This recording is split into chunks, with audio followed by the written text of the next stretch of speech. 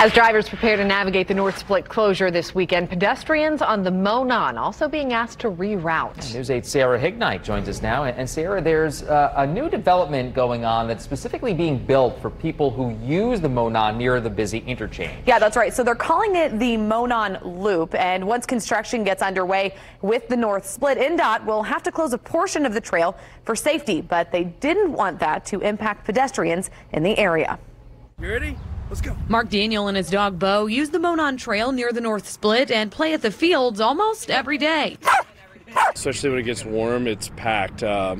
When people get off work, sometimes it gets overcrowded almost. He was excited to hear that they wouldn't be losing out on part of the trail because of construction. So you don't ever want to slow down anything in the trail because people really do use this to exercise and they love it and they've comes part of their life. So we don't want to slow anything down. We just want to keep the process and keep it moving, and then eventually we'll have more options available. NDOT will have to close a portion of the trail while the project is underway. There's a section of the Monon that goes basically underneath the North Split, and obviously we can't have people there during construction for safety reasons. But when one trail closes, another opens. NDOT is currently building an extension that will serve as a loop to go around the construction and connect the old North Side Trail to the Cultural Trail at 10th Street. That's actually really beneficial because I will often come onto 16th, onto the Monon, and for that to be cut off, that kind of cuts me off from the Cultural Trail and downtown. So to have an additional trail that I can go on, it's actually really, I didn't know that was going to happen, so I'm kind of looking forward to that now.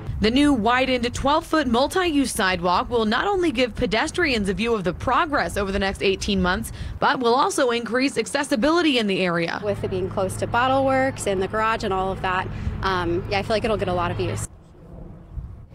The Monon Loop is expected to open in about a week. NDOT says that they'll not close the existing trail until the new section is ready. And when construction is done, both the existing trail and the Monon Loop will remain open. Reporting, I'm Sarah Hignite, Wish TV, wishtv.com, and follow us on Facebook.